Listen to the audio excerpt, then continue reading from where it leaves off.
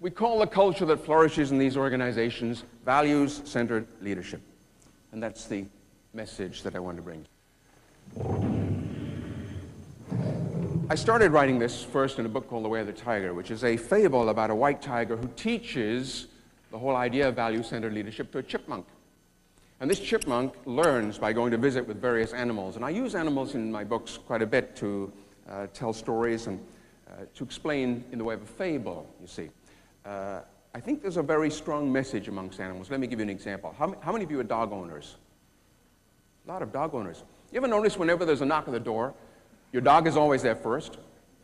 Yeah? And it's never for him.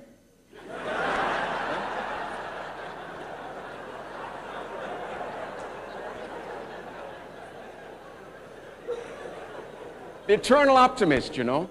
One day there'll be a knock at the door. Oh, it's for you, Fido. You know? This is my dog, Spirit.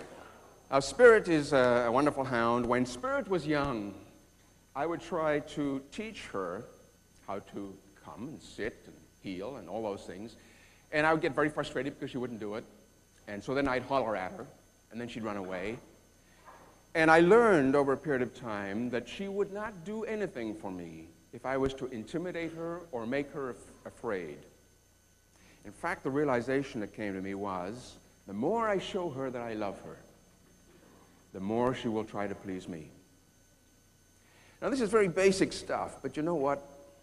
We've learned this with dogs, but we haven't yet learned it with people.